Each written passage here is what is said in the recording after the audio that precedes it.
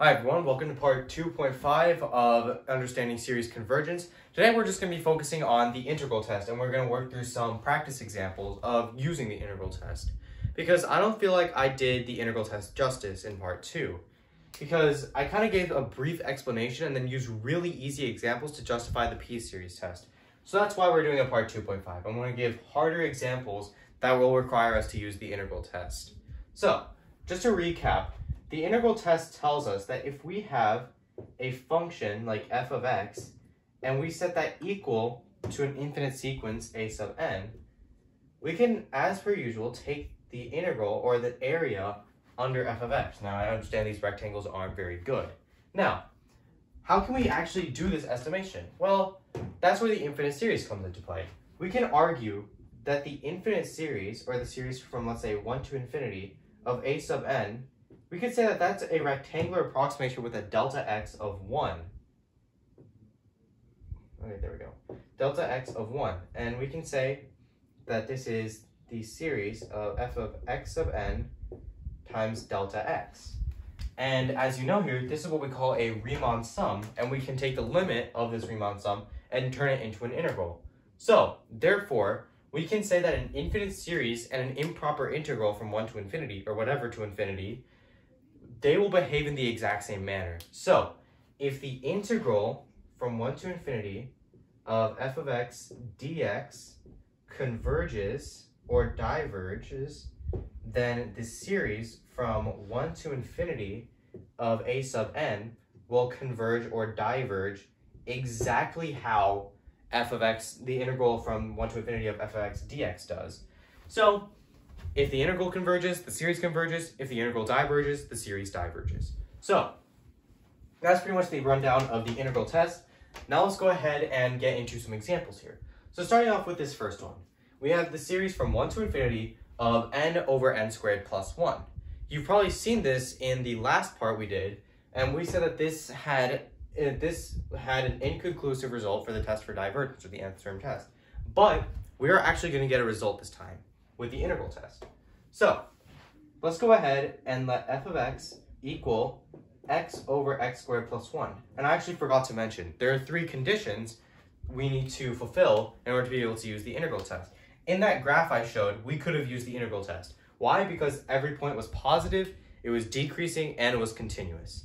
So just remember that. Whenever you're doing the integral test, if the function is not positive, or decreasing, or continuous, you cannot use the integral test. It will not work. So, let's get back to this. So we have the function f of x, this is equal to x over x squared plus 1. We know that this is going to be positive because x squared plus 1 is always positive, and x from 1 to infinity, that's always going to be positive. This is going to be decreasing because x squared plus 1 outgrows x, and of course this will be continuous. There's no value of x that will make this graph not exist. So, we can go ahead and use the integral test. So, we take the integral from 1 to infinity of f of x dx, that's going to be x over x squared plus 1 times dx. For notation purposes, we write this as the limit as t goes to infinity of the integral from 1 to t of x over x squared plus 1 times dx. Now, for this integral to actually be doable, we need to do a bit of a substitution, which you might be familiar with as u substitution. So, in this case, we're going to let u equal x squared plus 1. And by doing so, we take the differential du, because we want the differential to match the integrand variable. So du is 2x dx. If you notice, on the top we have an x dx, but we don't have a 2. So we can go ahead and say that x dx is equal to 1/2 times du. Just manipulating that equation there gives us this. Now, whenever we're doing a u substitution with a definite integral, we need to change our limits of integration.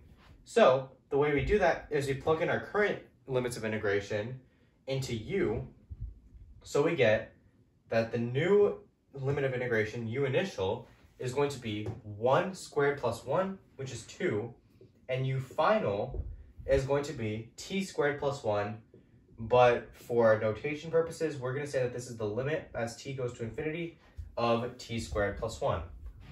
So, with all this information, let's go ahead and complete the substitution.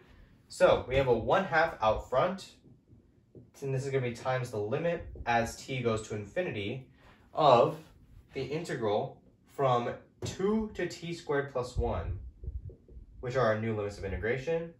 And as we said before, this becomes our u, and this x dx kind of just turns into du because we already have that 1/2 there. So we're going to say that this is 1 over u times du. Now, this integral looks extremely friendly and but it also looks tempting to use the power rule. Let's not do that.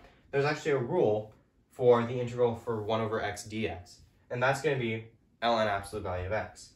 So this gives us 1/2 times, again, the limit as t goes to infinity of ln times ln of the absolute value of u, or natural log, from 2 to t squared plus 1, and we have that limit there.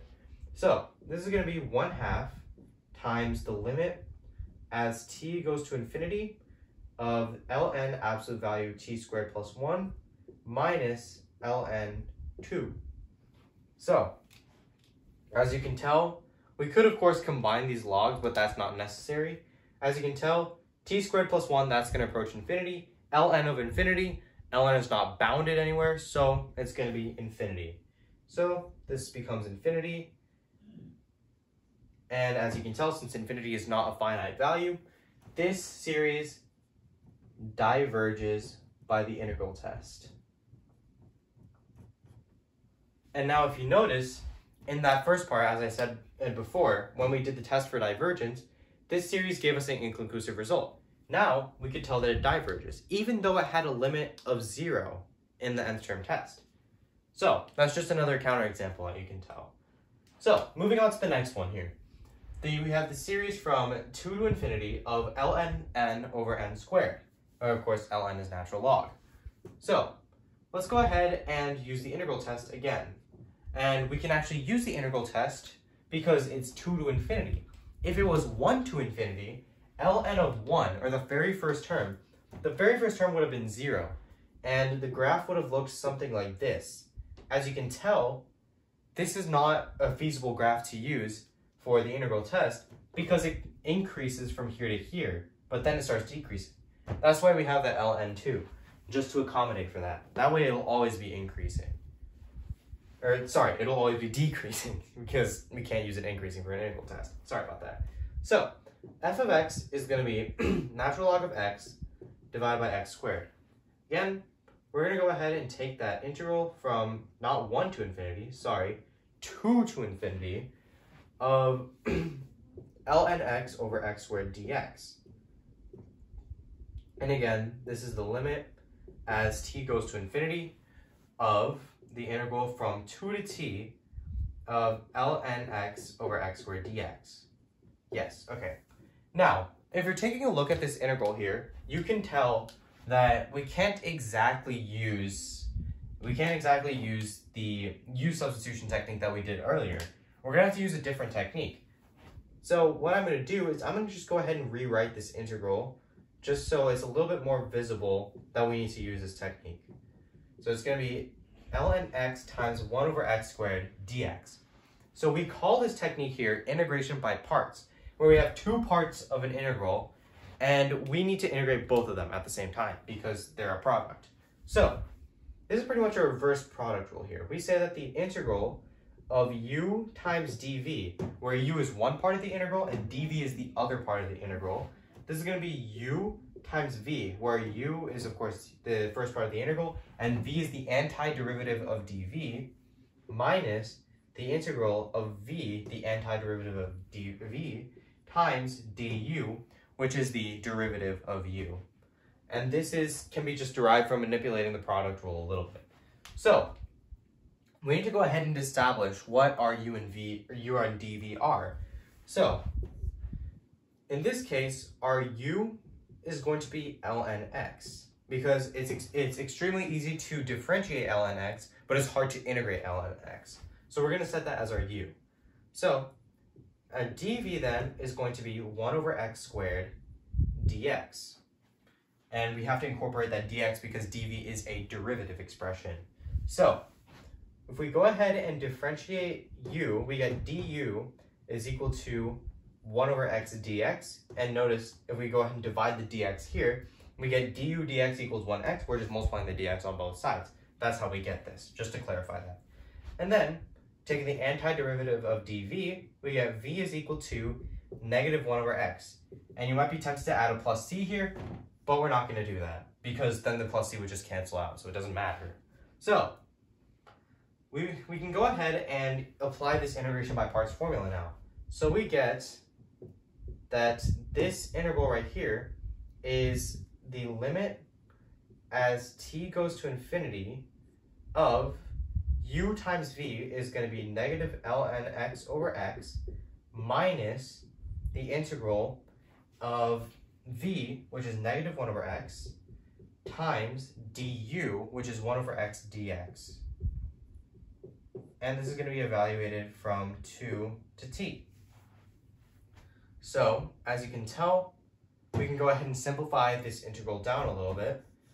So, we're going to go ahead and notice that, sorry, I already erased it, but I'm going to mention it now. We're going to go ahead and notice that that minus sign I just erased canceled with this negative sign. So this just becomes a plus.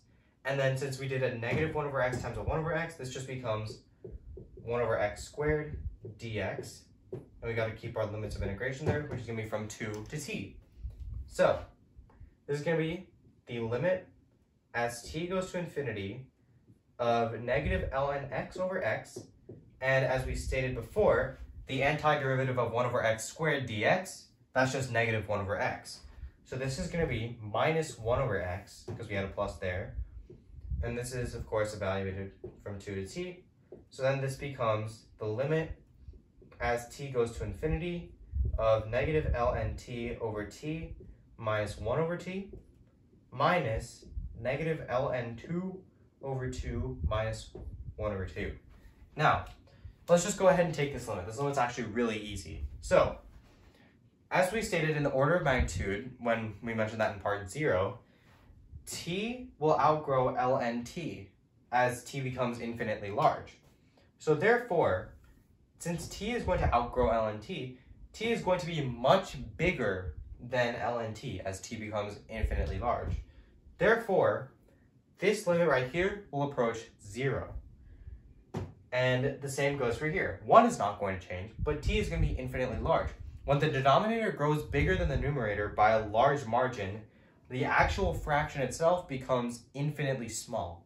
So this limit is going to be 0. This limit is going to be 0.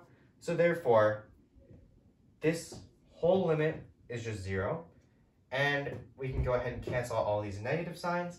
And then we get ln 2 plus 1 divided by 2 for our answer.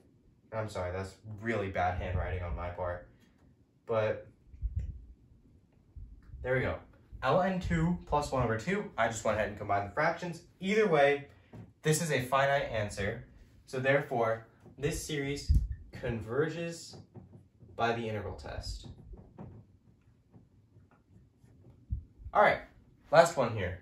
We have the infinite series from 3 to infinity of 1 over 9 plus n squared. Now, this one looks a little bit convoluted, and some of you college calc students might look at this and think that you need to use a trig sub for this one. We're not going to be doing that. We're just going to use a u sub, and I'll show you how. So, again, this is positive, decreasing, and continuous, so we can go ahead and use the integral test. So f of x is 1 over 9 plus x squared. If we go ahead and take our integral from 3 to infinity of 1 over 9 plus x squared dx, this is, of course, for notation purposes, the limit as t goes to infinity of the integral from 3 to t of 1 over 9 plus x squared dx. And now I'm going to go ahead and manipulate this integral a little bit. That way, we can maybe get some sort of antiderivative solution to this. And I'll show you how. So, you notice that we have a 9 here. This might look a little bit familiar if we have a 1.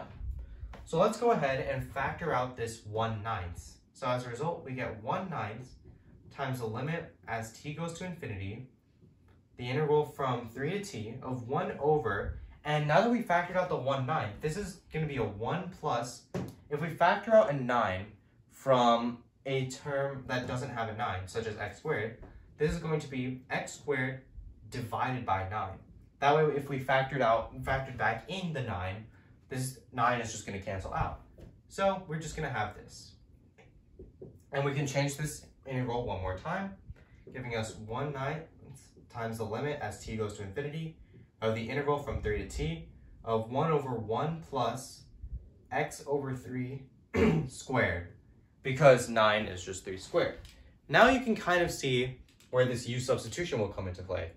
If we go ahead and set u equal to x over 3, du is just 1/3 dx, and of course we can go ahead and say that dx is just 3 times du. And remember, we have to change our limits of integration now that we're dealing with u. So u initial is 3 divided by 3, which is just 1, and u final is the limit as t goes to infinity of t over 3. So we can go ahead and multiply this 3 back in, and we get 3 over 9 for the coefficient. That's just 1/3. So you get 1/3 times the limit as t goes to infinity of the integral from 1 to t over 3, 1 over 1 plus u squared du. Now, this right here is actually an antiderivative, and it's the antiderivative of inverse tangent. So this is going to be 1/3 times that limit as t goes to infinity of tangent inverse of u evaluated from 1 to t over 3. So this is going to be 1/3 times the limit as t goes to infinity, tangent inverse of t over 3 minus tangent inverse of 1. That's a pretty terrible looking 1. So this limit right here, as t goes to infinity of tangent inverse of t over 3, that's pretty much tangent inverse of infinity. If you remember, tangent of x is equal to sine x over cosine x. So there are some values of x that make tangent undefined. In other words, cosine of x equals 0. One of these is pi over 2. So tangent pi over 2, we know that's going to be sine pi over 2 is 1, cosine pi over 2 is 0, which we know as undefined. But we can fix this a little bit. We can go ahead and throw in a one-sided limit. So if we set the limit as x approaches pi over 2 from the left-hand side of tangent x, sine x is going to approach 1, cosine x is going to approach 0 from the positive side. So therefore, this is going to be positive divided by positive infinity, positive infinity. So if we go ahead and took the inverse tangent of this, an inverse tangent of infinity, that is actually just pi over 2, believe it or not. So therefore, we get 1/3 times this limit will approach pi over 2 minus tangent inverse of 1 is actually pi over 4, because sine pi over 4 equals cosine pi over 4. And you could just figure that out from this formula right here. So tangent inverse of 1, that's pi over 4. So this is going to be equal to pi over 2 minus pi over 4 is pi over 4. Multiply that by 1/3. And we're going to get that this is equal to pi over 12. So pi over 12 is our finite value for this integral. And since it's a finite value, again, that means that this series converges by the integral test. And with that, hopefully you get a more clear understanding of what goes on in the integral test. Obviously, these integrals are a little bit more higher level, but these do give a good understanding of, again, what happens when you're doing the integral test. So yeah, that pretty much wraps up part 2.5, and I hope to see you in future parts. Thank you.